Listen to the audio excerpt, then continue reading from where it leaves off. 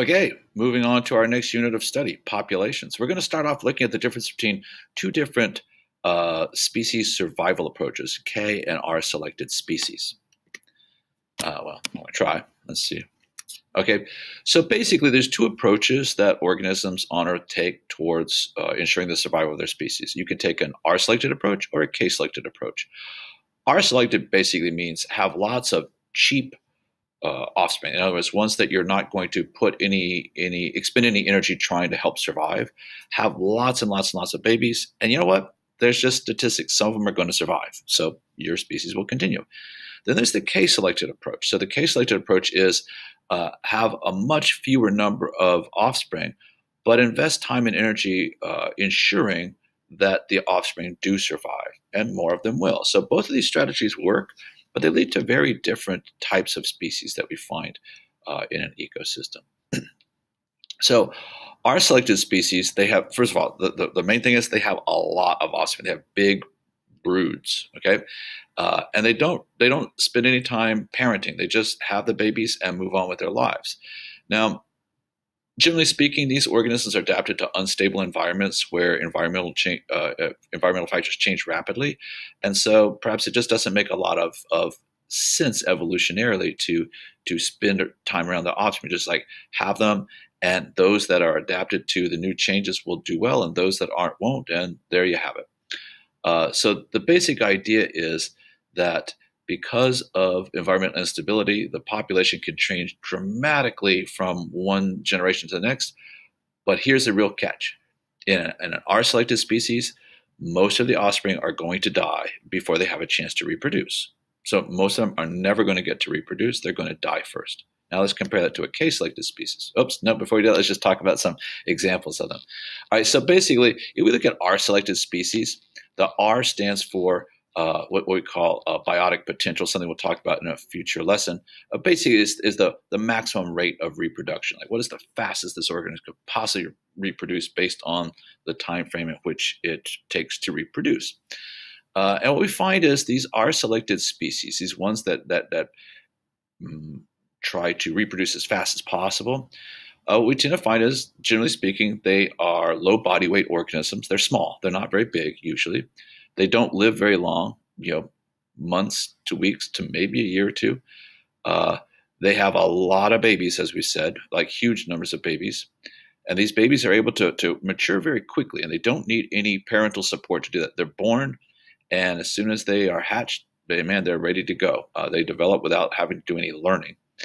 And they reach a reproductive age very quickly, so they can continue the process. So those are the factors we'd associate that. If you think about it, there's lots of organisms that fit this description. So let's just look at a few I put down at the bottom here. We have herring, like fish, like big schools of fish. Many fish species fit this model. Grasshoppers and other insect species.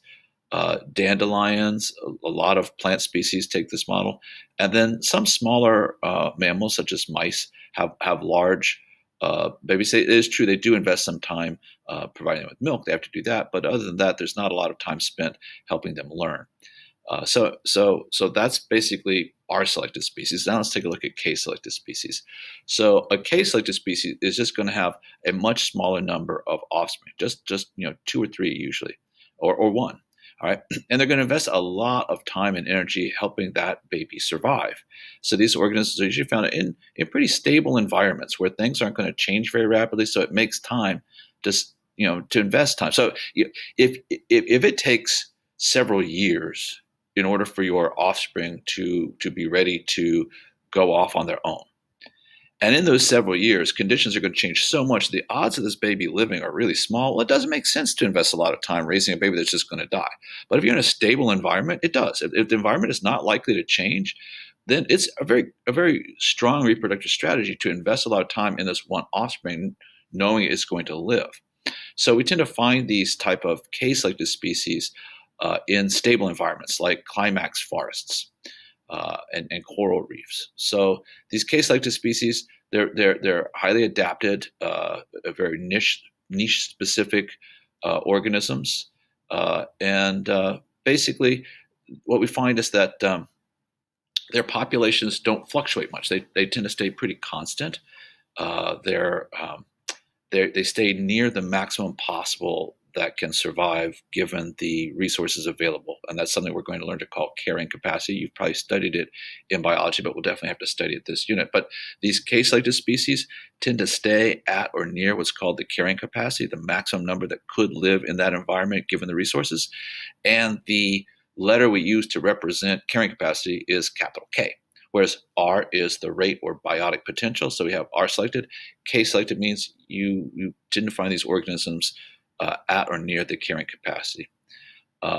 And basically, because the parents invest a lot of time in their offspring, most of the offspring do live to a reproductive age, which is just the opposite from the R-selected species.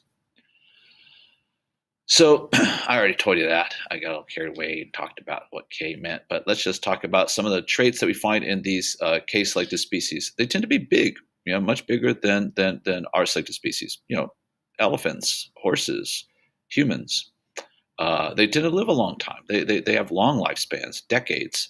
They often have a long gestation period. So the parent, a lot of the development of the organism happens while it's still being carried within its parent. So these are mostly mammal species, but not exclusively. There's bird species too. They don't usually have a whole lot of offspring. So if they had too many offspring, it'd be difficult to care for them. And we find that the young are very slow to develop. They're basically, when they're born, they're not anywhere near able to fend for themselves. And so they're slow to develop, and they don't reach a reproductive age particularly quickly. So they require a lot of help and support to get there. So these are very, very different strategies.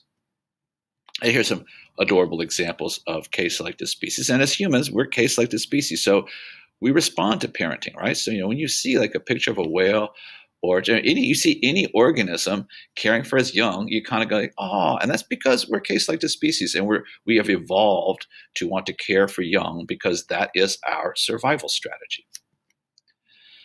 Now, it's worth noting that it's not a binary thing. So that the K and R are essentially just two different ends of a spectrum. So you can have organisms like, say, oysters or grasshoppers that just have just tons and tons and tons of babies. I mean, like, an oyster can have 5 million babies a year.